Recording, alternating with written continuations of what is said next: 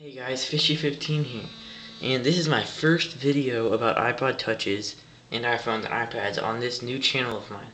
Most of you know I used to be on the channel iPod Touch Experts, but I just think I need a new channel, my own channel, and so this is my new channel, Fishy15.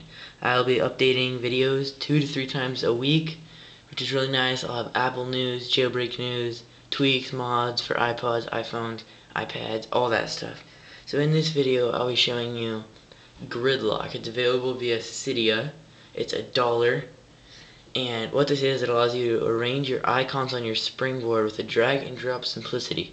So you no longer have to get iBlanks or blank icons, which have ugly shadows under your icons on the new 4.0 firmware. And so you just arrange your icons however you want, like that. And this is $1, and I would recommend buying this. This is a really nice tweak from Cydia. Alright, I'll show you how this works. Alright, you just hold down an icon and you move it. How simple is that?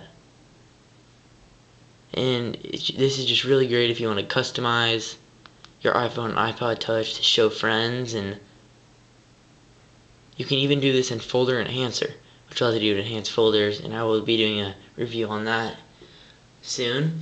And see, you can just customize your folders, you can customize your springboard with GridLock. It's available in Cydia for only $1. This is a really nice tweak, guys. I would recommend you all to get this.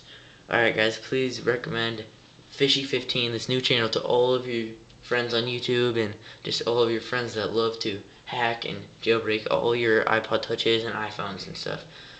Thanks guys. Please rate, comment, and subscribe. Peace.